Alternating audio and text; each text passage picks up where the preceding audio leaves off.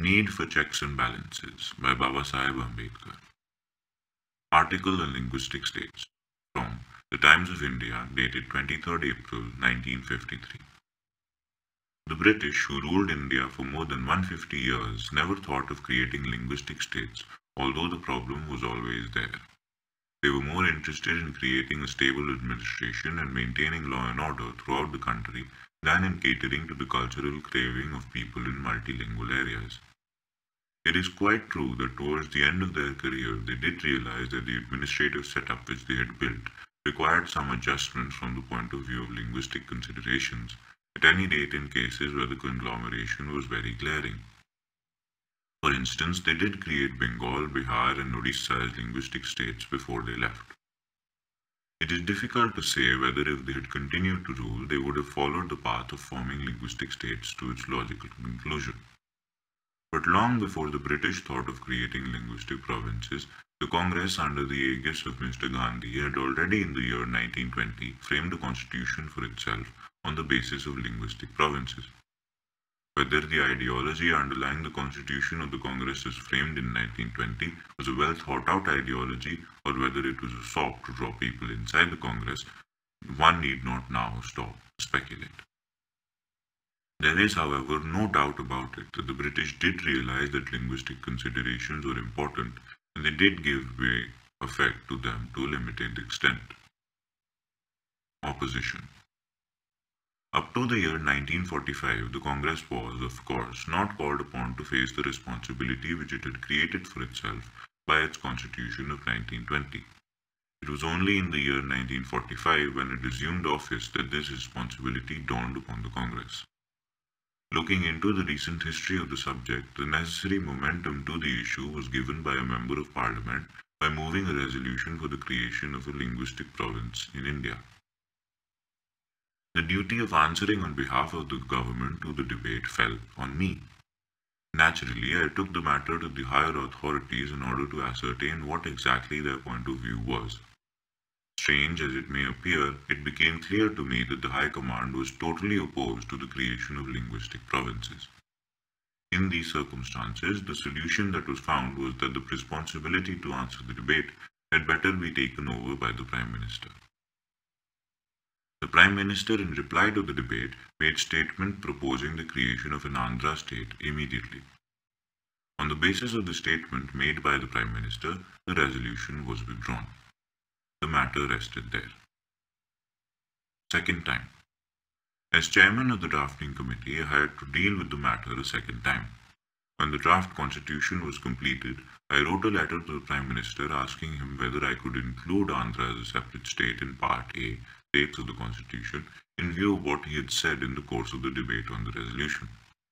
I have nothing with me here to refresh my memory as to what exactly happened. But the President of the Constituent Assembly, Dr. Rajendra Prasad, appointed a committee to investigate into the formation of linguistic states under the chairmanship of Mr. Dhar, a lawyer from UP. People will remember the Dhar committee for one thing, if not for any other. The committee said that under no circumstances should Bombay city be included in Maharashtra if Maharashtra was made a linguistic state. That report was then considered by the Jaipur session of the Congress. The Jaipur Congress appointed a three-man committee consisting of the Prime Minister, Mr. Vallabhbhai Patel, and Dr. Pattibhi Sitaramaiah. They produced a report, the gist of which was that an Andhra province should be created immediately, but the city of Madras should remain with the Tamils. The committee was appointed to go into the details. It produced a more or less unanimous report.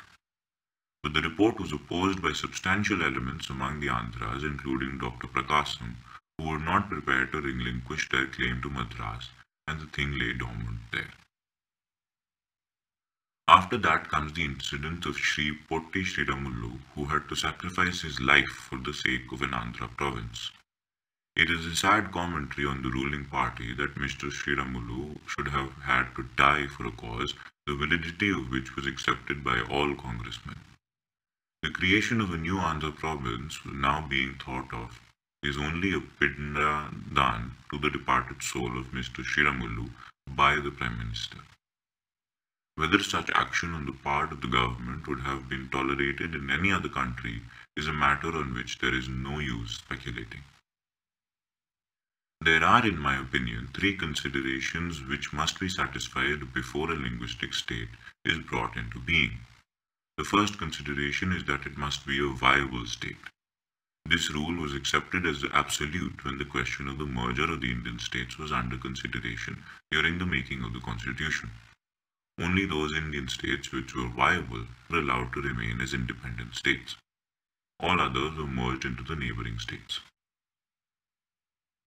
So Sahara. Is the proposed Andhra state a viable state? Mr. Justice Vanchu had very candidly admitted that the annual revenue deficit of the proposed Andhra state will be of the magnitude of rupees 5 crores. It is possible for the proposed Andhra state to reduce this gap either by increasing of taxation or decreasing in expenditure. The Andhras must face this question. Is the centre going to take responsibility of meeting this deficit? If so, will this responsibility be confined to the proposed Andhra state or will it be extended to all similar cases? These are questions which have to be considered. The new Andhra state has no fixed capital. I might incidentally say that I have never heard of the creation of a state without a capital. Mr. Rajagopalachari, the staunchest Tamilian tribesman, will not show the government of the proposed Andhra state the courtesy of allowing it to stay in Madras city even for one night, courtesy which is prescribed by the Hindu Dharma and all Hindus for an Atiri. The new government is left to choose its own habitat and construct thereon its own hutments to transact its business. What place can it choose? With what can it construct its hutments? Andhra is Sahara and there are no oases in it. If it chooses some place in this Sahara, it is bound to shift its quarters to a more salubrious place, and the money spent on this temporary headquarters would all be a waste. Has the government considered this aspect of the case? Why not right now give them a place which has the possibility of becoming their permanent capital? It seems to me that Warangal is the best suited for this point of view. It is the ancient capital of the Andhras. It is a railway junction. It has got quite a large number of buildings. It is true that it lies within that part of Andhra which is part of Hyderabad state. As a matter of principle, Hyderabad state, which is a monstrosity, should have been broken up and a complete Andhra state might have been created. But if the Prime Minister has some constituents objection to the proposal, can he not create an enclave in the Andhra state of Hyderabad and join it to the new Andhra state and make way to Warangal? An enclave is not a new thing in India, but the Prime Minister wants to work against the will of God in Hyderabad as well as in Kashmir. I am sure he will very soon learn the consequences of it. First consideration. This is just incidental. My main point is that a linguistic state must be viable.